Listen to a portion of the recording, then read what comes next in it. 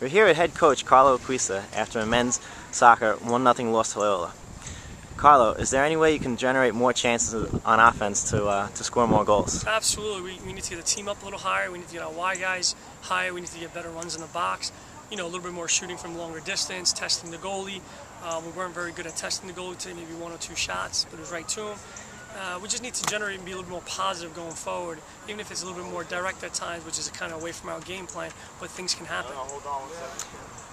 After seeing the first game, are there any weaknesses you can work on moving forward with the rest of the season? Defensively, in certain areas on the field, you know, a little bit too many gaps, not putting pressure on the ball enough or quickly enough, and you know, just stopping people from running behind us or across us, and that was part of the goal.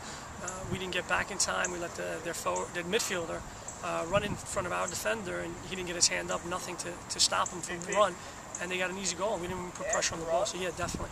All right, thank you.